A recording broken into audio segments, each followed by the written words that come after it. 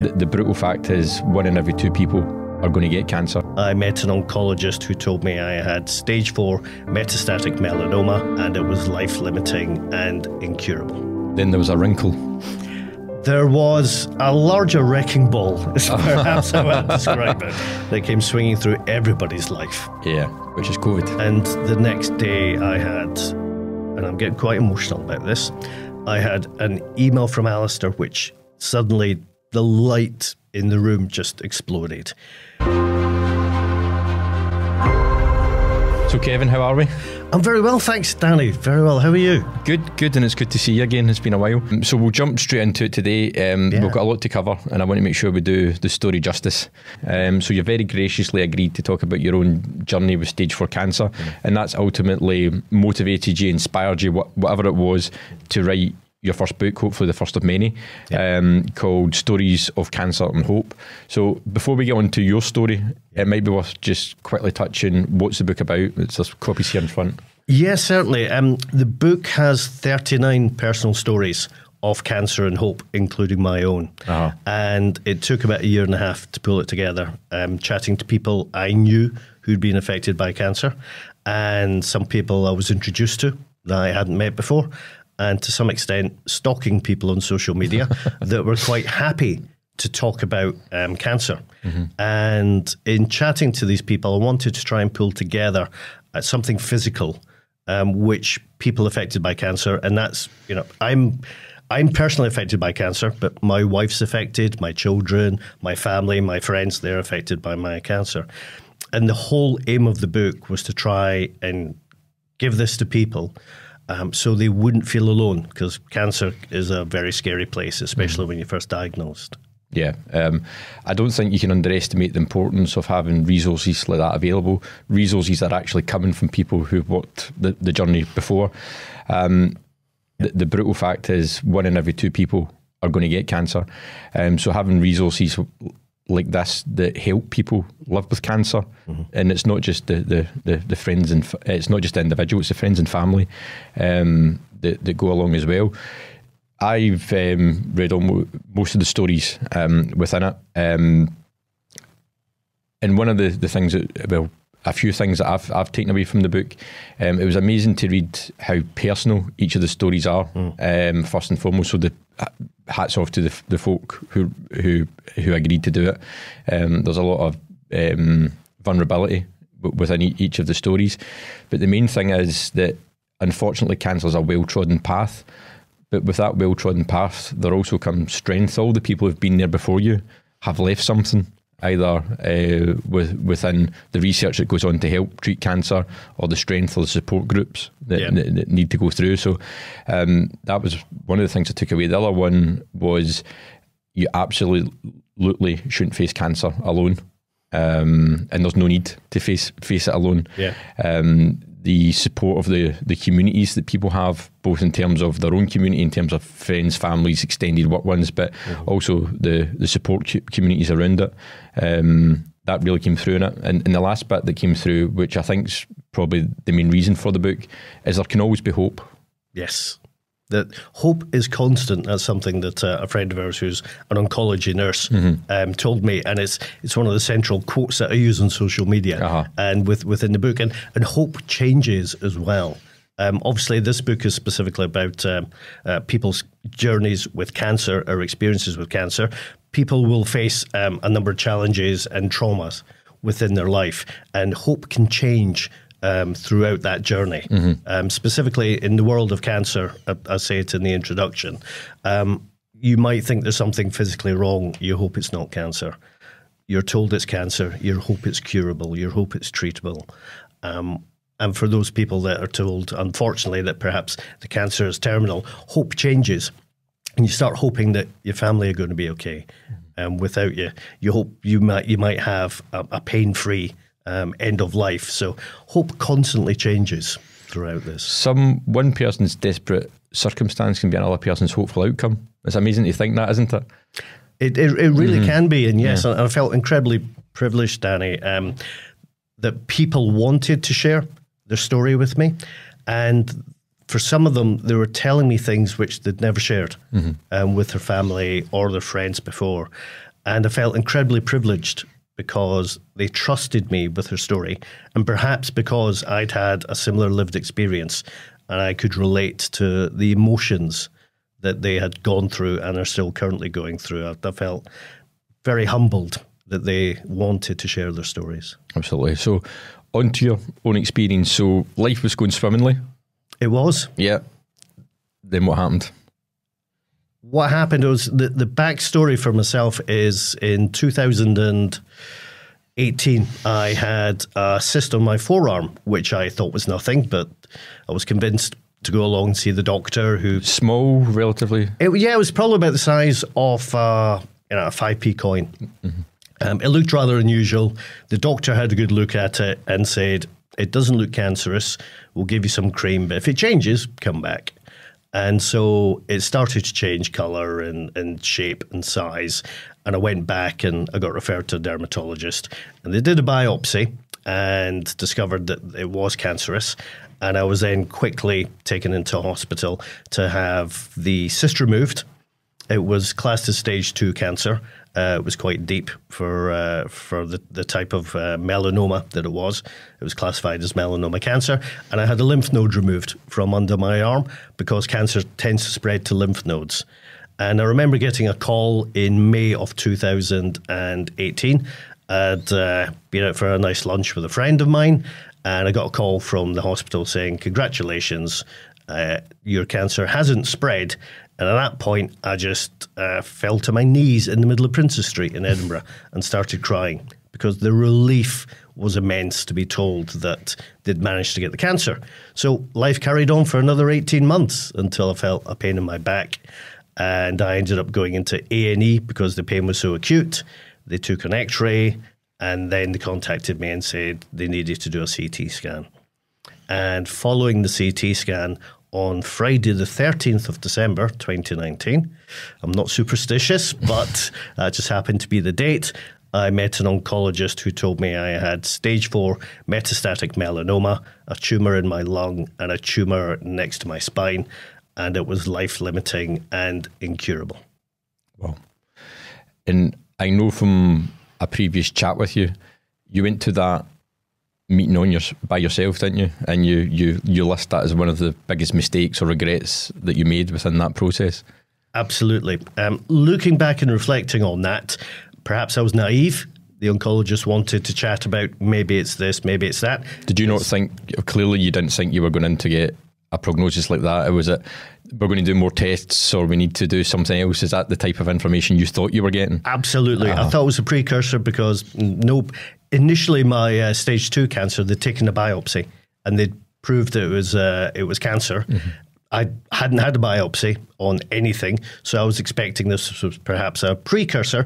And my wife, at least about 10 times previously to my meeting, had said, "I'll come with you." And perhaps it was part of the protection element as well. But no, I decided to go on my own, and it is one of the most stupid things I've ever done. Mm. Yeah.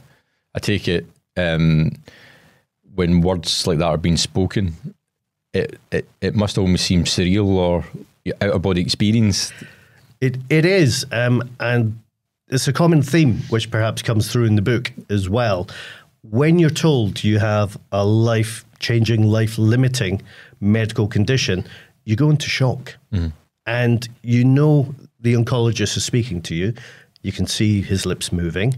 You know there are sounds coming out, but your brain is trying to catch up with what you've just been told. And you come away from that meeting incredibly numb. You're trying to process. And then later on, the questions that you perhaps wanted to ask and should have asked then come back to you. Mm-hmm. But it's just, it's an immense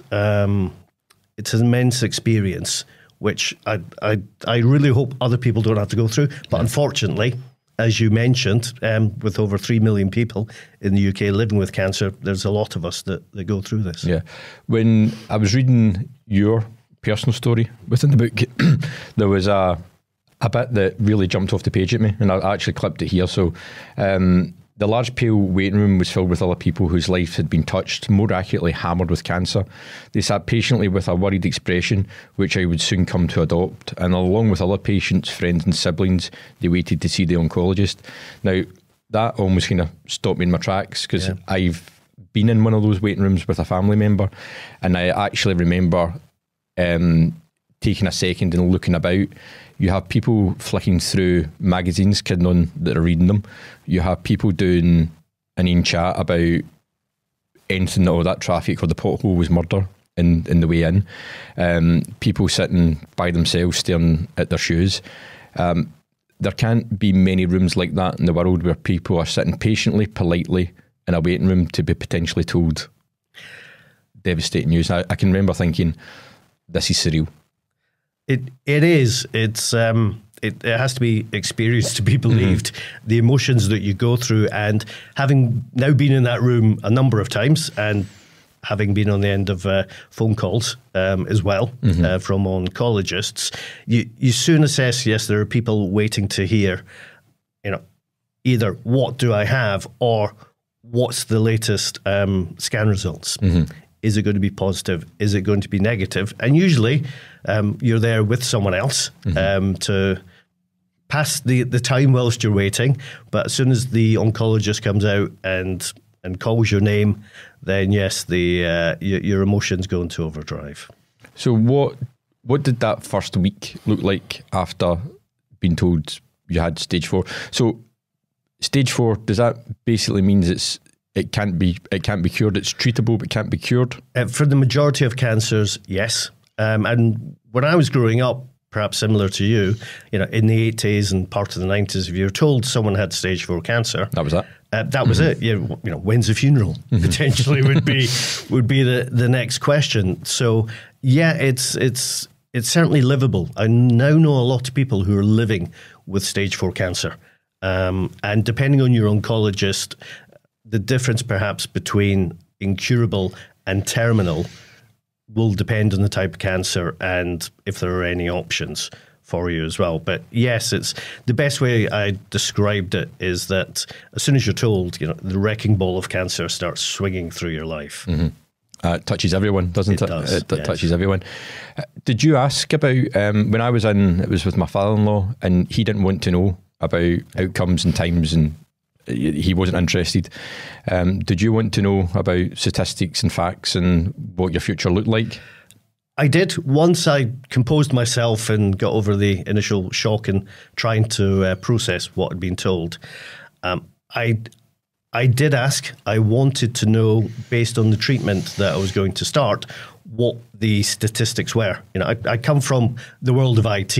We're surrounded by data, statistics, measurement. Everything's measured in our world. So I wanted to know what the statistics were. And the oncologist showed me a chart which had a very interesting graph, which started off the timeline. Everyone's up here, and then it drops very sharply. Wow. Over the period of 1 to 2 years. And then after 3 years starts to level out. And I'm on day 1 looking at that chart, and I asked him what the probabilities were of me getting to 3 years. That was a target in my mind that I set myself, and it was about 33% chance. Wow. That would be alive within 3 years' time if the treatment was successful. They're not great odds. They weren't. Yeah. Betting on your football team, 3-1, you might think I'll have a punt. Yeah. When it comes to, am I going to be alive? And the unfortunate thing for stage 4 melanoma is the majority of people where treatment has not been successful have a lifespan potential of about 9 to 12 months. 9 to 12 months. So we're all blissfully aware that we are dying. We're marching towards that. But when someone puts a timescale on that, how is it possible to explain how that impacts you in terms of being able to think about your own mortality with a date? Yeah, it's a very good question. We all know, we have a length of string. We don't know how long that length of string is as far as our mortality. But once someone presents that you may have a very short piece of string, the hardest thing is obviously telling your family and telling your kids. Yeah. That's the hardest thing I've ever had to do. Sit them down and explain. And my kids, they were late teens, so they're adults. So we shared everything with them, what the treatment was, what the potential outcomes would be, and it brings everything into sharp focus. I mean, just simple things like, I've been meaning to put a will in place for about 10 years. Suddenly, I better do that. Better do that. Yeah. So we got that in place, and we just started to look at, what the priorities were over that period of time. We knew it was a 2-year course of treatment, and I should be relatively well. The treatment that I was prescribed is immunotherapy, which is a game changer in the world of cancer. And I was basically going into my local hospital, which thankfully was just a 10-minute walk. I was getting an IV injection of drugs, and I was walking out, and I felt fine. So none of the chemo, radiation therapy, sickness and... Absolutely not. Immunotherapy is completely different. And I did feel a sense of guilt when you're in the treatment room. Again, it's not the sort of place you go into unless you have to, but you can see people who are obviously on chemotherapy and not faring well with it. And I'm sitting there reading a book, listening to music, having a cup of tea, and then walking out again. And you feel quite guilty about that. But yeah, they put things in sharp focus for us. So as a family, we considered the fact that I may have 9 or 12 months if the treatment didn't work. So in the start of 2020, we made a whole lot of plans. We were going to travel. We were going to spend a lot of time with friends and family. We would have regular get-togethers. And so 2020 was all about spending time with people we wanted to spend time with. Then there was a wrinkle. There was a larger wrecking ball, is perhaps how I'd describe it, that came swinging through everybody's life. Yeah, which is COVID. It was COVID. And lockdowns. It's probably more lockdowns than COVID. There was a lot of lockdowns, and because, like every other cancer patient, we had no idea what would happen to us if we caught COVID. I was put on the shielding list.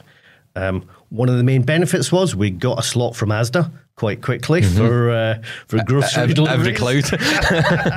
Yes, that's one of the benefits of being on cancer treatment. Yeah, we had to shield. Couldn't leave the house. Thankfully, the weather wasn't that bad that time of year. So yeah, the first lockdown was good. First lockdown was good. My son came back from university, moved back in with us after being away for a couple of years, and we spent time together. But we had to use Zoom, and I must admit, not knowing whether the treatment was working and not being able to leave the house effectively for a few months, that had quite an impact on my mental health.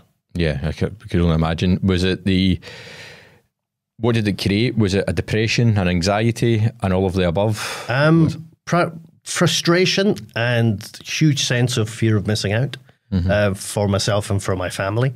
There were things that I wanted to do. Simple things like, go and see my mum. She lived an hour away. I couldn't sit with her, give her a hug, have a chat. Everything was over Zoom, on telephone. And I just kept looking at the clock thinking it's ticking away and there's nothing I can do. No.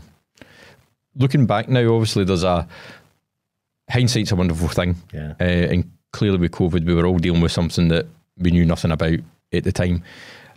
Are you resentful of the lockdowns? Do you think they were necessary, looking back?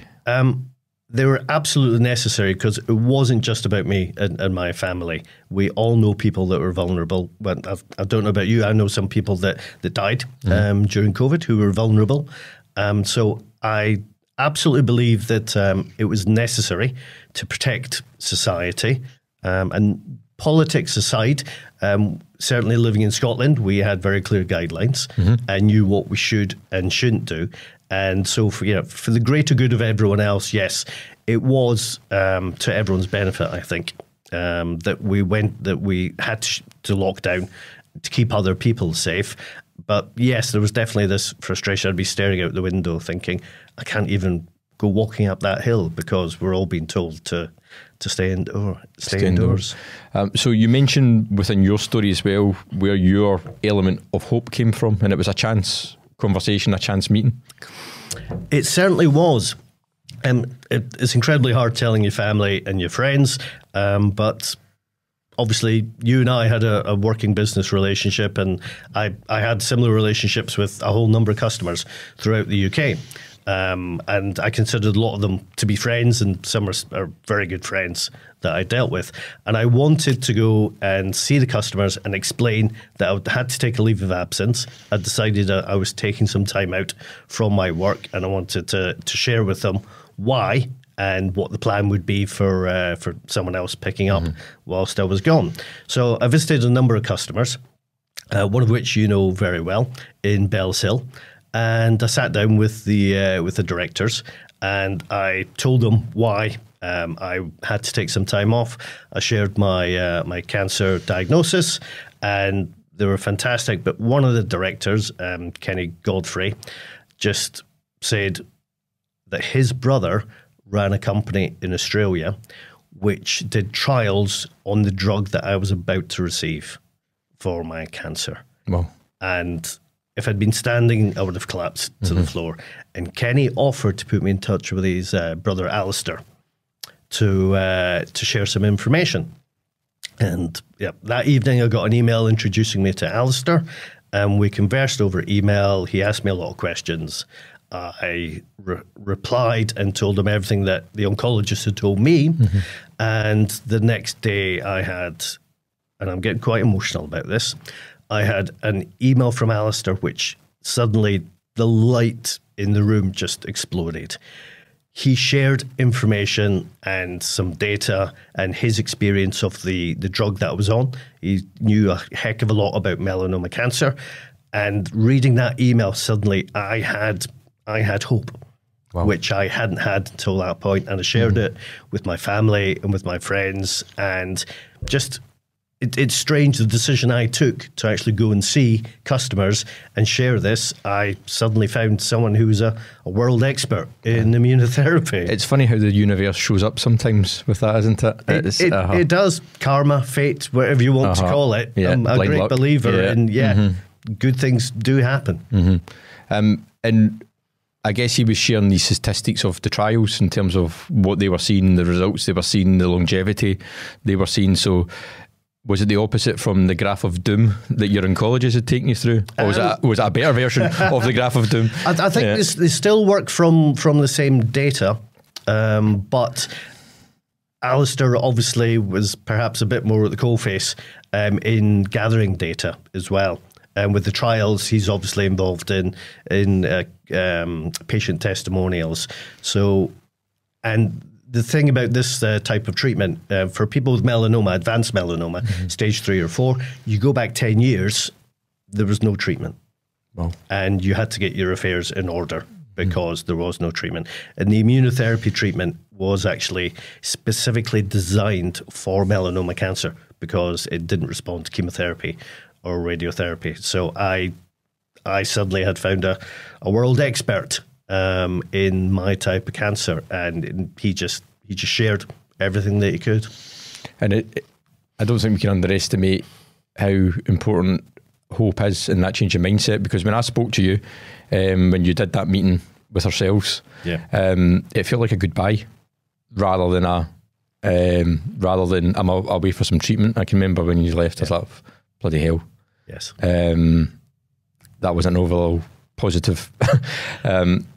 But after that, you must have, do you see that as a catalyst for a change in mindset and actually trying to get out in front of your own life?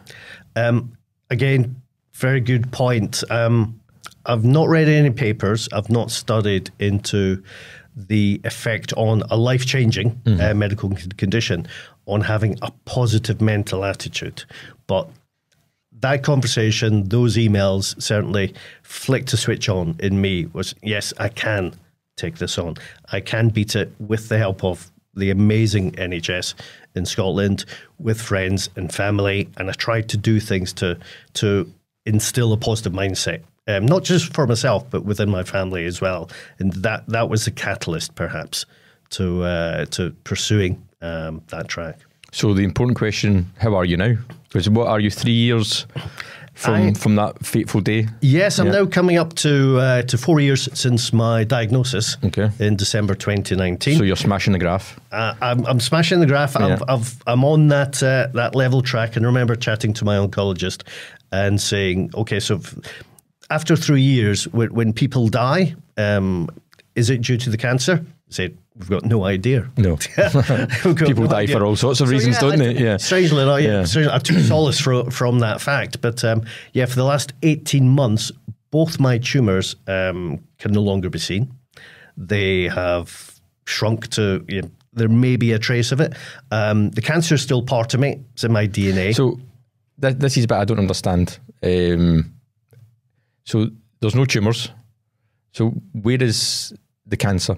The cancer got into my bloodstream, which is why the tumours spread. Right. So I will always be stage 4 melanoma cancer. It can come back. We know cancers can come back. And thankfully, I'm scanned every 6 months just to check and make sure. But certainly post-COVID, and I had quite serious side effects from the treatment as well. Ended up in hospital for a month, and then I was bedridden for about 5 months during the second COVID lockdown. Wow. But since then, life is just exploded for us, for my wife, family, and friends, and we've now got a new balance in our life, which we didn't have pre-cancer. Yeah, because you were hard at it. You are always chasing that number, like a lot of us. So I take it it's realigned your priorities. And you're back working, you should say. Yes. I am. I was working 5 days a week. I was traveling in the country, going to many events and seeing customers. I now work 2 days a week. My wife had a gift shop in the town that we live in, and we decided to sell that, which we did. So she now has more free time. And yes, we're off enjoying life. And so this is a nice balance just now between working, traveling, enjoying ourselves, and working on the book. So in terms of some of the elements of cancer that people often don't discuss openly. So you mention, and it's mentioned throughout the book, anxiety. Yes. So explain what anxiety is. It sounds fairly obvious, but... It is. So when you're being treated for cancer, you have regular scans. These could be CT scans, could be PET scans or MRI scans. And you get a letter through the door telling you your scan is on this date. And then you get another letter telling you you're going to speak to your oncologist. It could be 2, 3, 4 weeks later. So you go for the scan, and at that point, the radiologists can see what's going on, and they have to do a report, which is sent to the oncologist. So in that intervening period of 2 or 3 weeks, every twinge that you feel, every slight ache, your mind plays tricks on you, and you think the cancer is growing or it's spreading. And you go through high anxiety based on your scan, therefore scanxiety, until you meet with your oncologist and they tell you what the results of the scan were. Now, obviously, during COVID, there was a lot of pressure on the NHS, so sometimes it would take a bit longer for these scans to come through. Sometimes the oncologist would be able to see the scan, but didn't have the radiologist's report. So the couple of nights, certainly for me, before meeting my oncologist, there's not a lot of sleep, because your mind is constantly playing tricks on you. And anyone who's been through cancer or any other life-changing medical event, that intervening period between your scan and your results, it's a horrible time. And does it get easier? Obviously, you're doing it every 6 months now, you're 4 years in, or is it always hellish? It does get easier with time. Obviously, again, depending on your personal circumstances, but I was being scanned every 3 months, and then the oncologist was very pleased with the way I'd responded to the drugs. And I was supposed to be on the drugs for 2 years, but after 8 months, I was taken off them because I had a severe reaction, ulcerative colitis, which strangely is something I've had for about 28 years.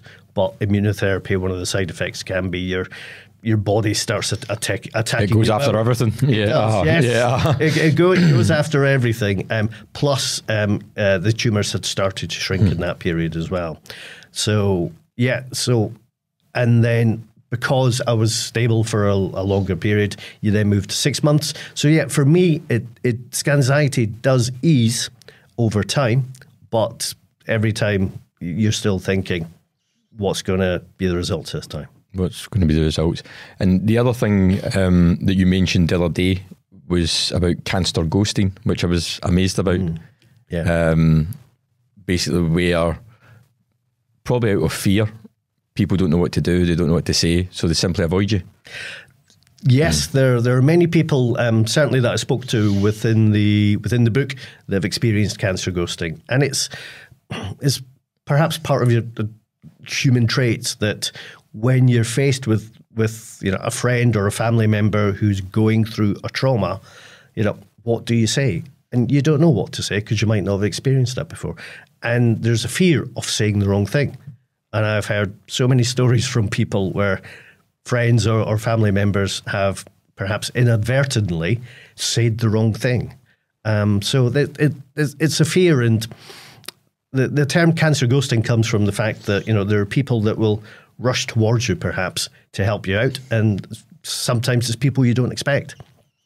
And then there are people that perhaps you are quite close to that you just don't hear from. Mm-hmm. So what advice would you give to someone to deal with someone who has cancer? I'm not talking about a wife or a husband or a brother or sister, but a friend. Because a lot of the time people, they don't want to ask questions, or they're worried if they do ask questions, it will seem too much. There's also the fear of, well, the person has cancer, but they're not cancer, so they don't want to talk about it all the time. So what advice would you give someone who is thinking it might be easier just to hide from that individual? Apart from giving them a copy of the book, which is absolutely showing something and giving someone something.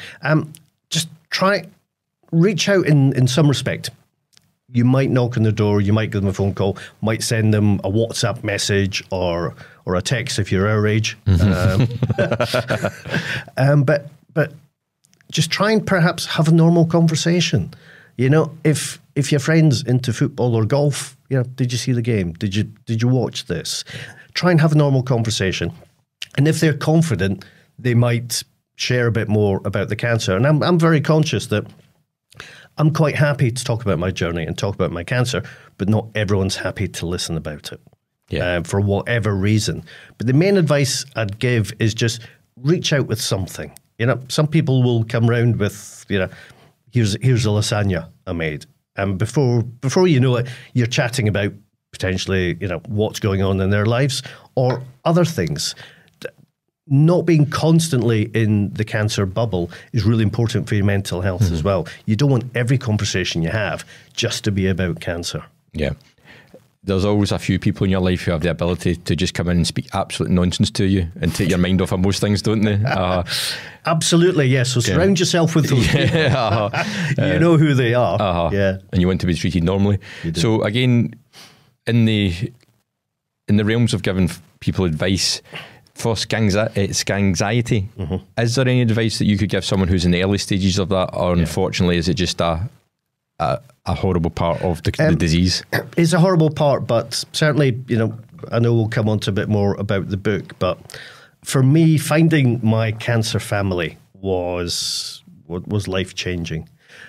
Through a number of charities and online forums and regular online meetings, because it was during COVID, finding people who had a similar lived life experience, were perhaps going through the same treatment or had been through the same treatment. I have some amazing friends I would never have met if it wasn't for cancer. And we get it. We know how it feels. We know what's going on in our brain. So the advice I give, especially for anyone that's newly diagnosed with cancer, that wrecking ball is going to swing its way through your life and your family's life. There are some amazing organizations and charities out there where you can connect with other people.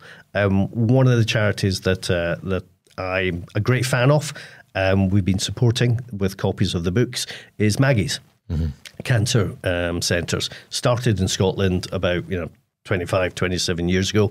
They have 24 centres throughout the UK, and you just walk in There's no need to be referred. There's no need to make an appointment. You walk through that door and you get the Maggie's hug. You're offered a cup of tea and a biscuit, and someone has a chat with you and just wants to know why you've walked through that door. Go in with your husband, your wife, your kids. Everyone's welcome in there. And you then start to experience the support of the cancer community. And you'll meet other people as well that perhaps have a similar lived experience. So the main advice I'll get is don't try and do it on your own. Try and find other organisations and people that know what it feels like. I think that's incredible advice, because it's amazing. Through my own experience with it, I didn't know any of them existed. I didn't know, like, the family could have went down and spoke to someone. Yeah. We were very much, okay, it's happened to us, so we'll deal with it as us. But it sounds like perhaps that's not the best idea. And I guess the last bit of advice, if you make yourself go into that meeting by yourself, so first thing is don't do it by yourself. That's the first one. It is. What would you want to tell yourself? If you could tell yourself anything going into that room, what would you share? Before I walked in, there is hope. Mm-hmm. There's always hope. It might not seem like that. When you hear the word cancer, something in your brain kicks in and you start visualizing all sorts of outcomes. But certainly with the advances in medicine, and we're very privileged to have the NHS. I love the NHS. They saved my life, and the people that dedicate their life. Doesn't care how much money you have in your bank, or no? Absolutely not. It's universal. And at the start of the book, I actually explain what the NHS is. For anyone reading this, there's a few copies internationally. The NHS are very, very good at looking after you physically. And with the advances in medicine, there is hope there. And also in finding your cancer community, perhaps, or other people, you'll hear stories of hope. You will hear about stories of people that aren't with us anymore, because that's the unfortunate, sad reality. But more people are living with cancer than previously. And I think everyone's hope is our kids look back and think, people died of cancer. How ridiculous does that sound? No. Absolutely. Yeah. We can go back in time and, people died of TB. People died of affection. There's so many things that, medicine has caught up, and perhaps without getting into it too much, perhaps, we have a responsibility in our lives to try and ensure that, we do whatever we can towards some of these illnesses off. Oh, absolutely. And in the west coast of Scotland, we are not the best at that. There's a lot of risk factors. Yeah. In terms of you weren't a sun worshipper. You weren't out using the Tanarife down the local main street, were you? Absolutely not. Pale skin, freckles, red hair, typical Celt. Mm-hmm. I remember from a very early age, my mum would apply the suntan lotion, which felt like cream straight out the dairy. This thick, gloopy substance all over me and cover me up. And she used to actually get the Factor 15 sun cream. That was the highest factor back in the 70s. Oh. She'd get it on prescription for me. Prescription? Yeah. She'd get on prescription from the doctor. And because we didn't go abroad on holidays, in the 70s and 80s. And so, and I've pretty much avoided the sun most of my life, but with a complexion, I'm more susceptible to things like melanoma. So you think it's just one of those things? It is, and you can try and dwell on the what-if scenarios, but the reality is I have it, and I have to deal with it, and I have to look forward. But certainly advice for anybody, the sun and other ways of tanning, apart from fake tans, fake it, don't bake it. I believe quite good for you. More people are being diagnosed with melanoma than previously, so be careful with those UV rays, especially young people who are especially young people. Yes, we've chatted to our kids, nieces, nephews, etc. Be very careful. In life, there's no such thing as a quick result. No, or free. No, or it's free. So, did you ever think you were going to write a book? Not at all. No. Not at all. So where did the idea come from? Where did the seed start? Yeah, the seed started when I found my melanoma family. They listened to my story and I listened to their story. Everyone's story had an element of hope. And I thought, wouldn't it be great, especially for those people that are newly diagnosed and their family and their friends, to try and pull together stories where people had been affected by cancer and they talked about their hope, what their hope meant to them at the time or what hope means to them at the time, and stories.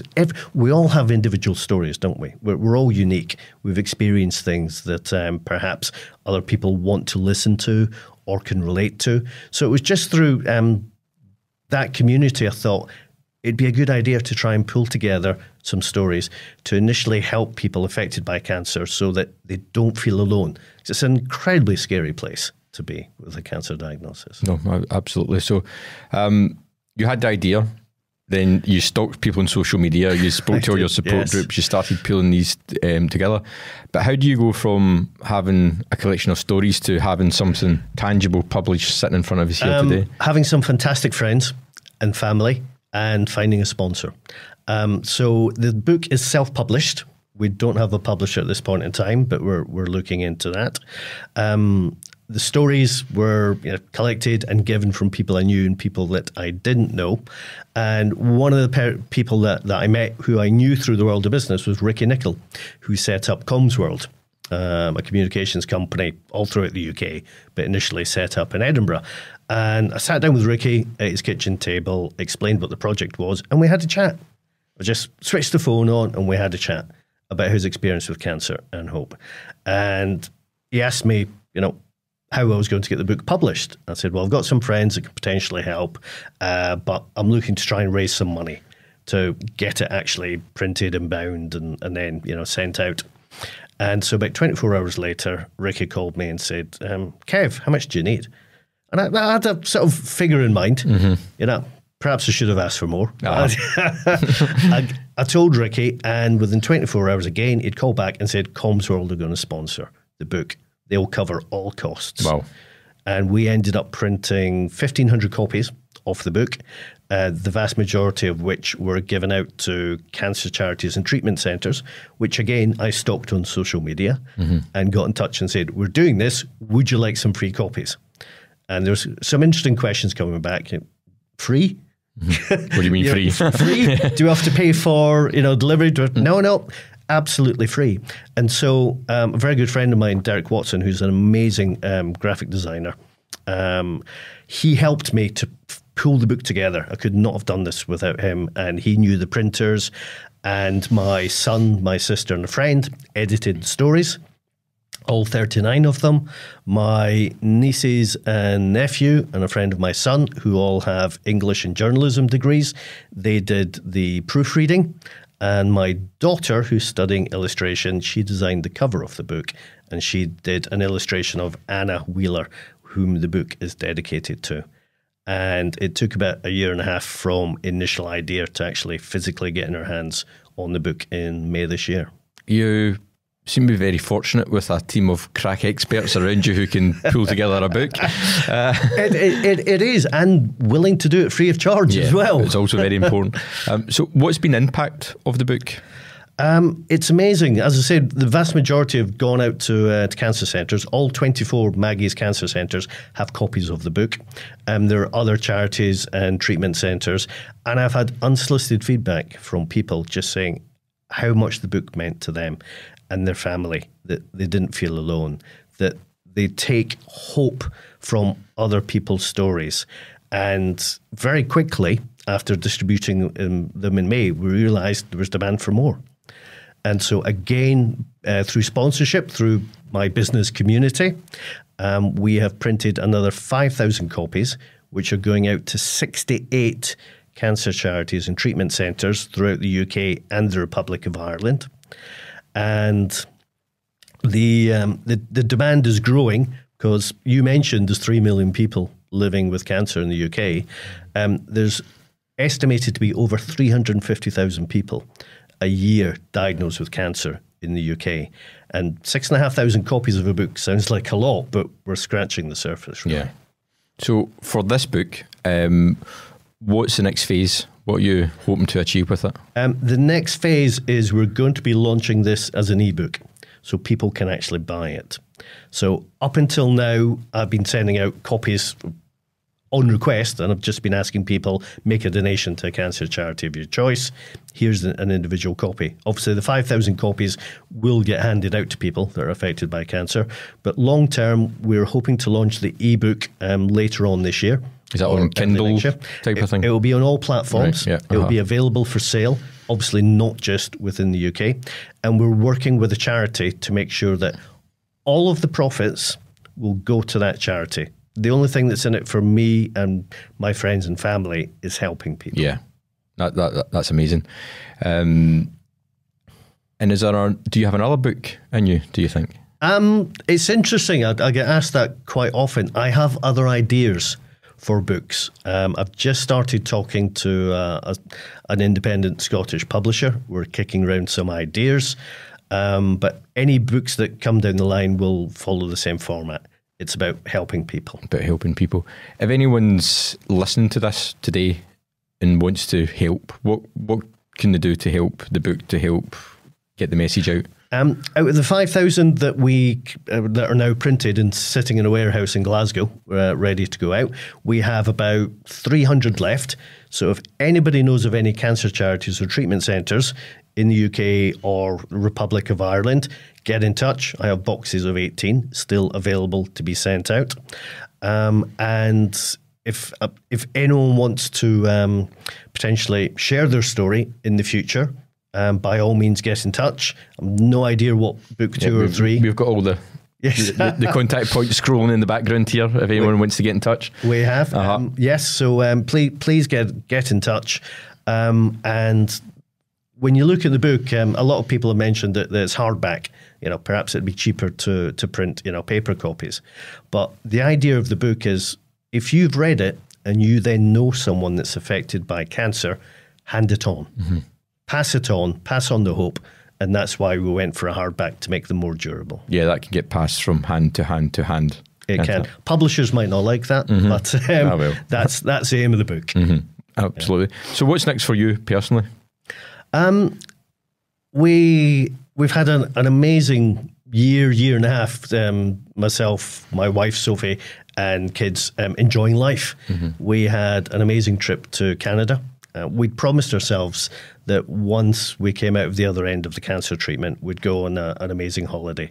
So we spent a month over in British Columbia, visiting friends and family, mm-hmm. and we did everything. Mm-hmm. We did the Whistler tour, we went whale watching, we went on a grizzly bear safari, which was quite exciting. And we were there with just our little phone cameras, and you can see the grizzlies on the other side of the river, or there was one that just wandered into the road that we were in a minibus going up and down.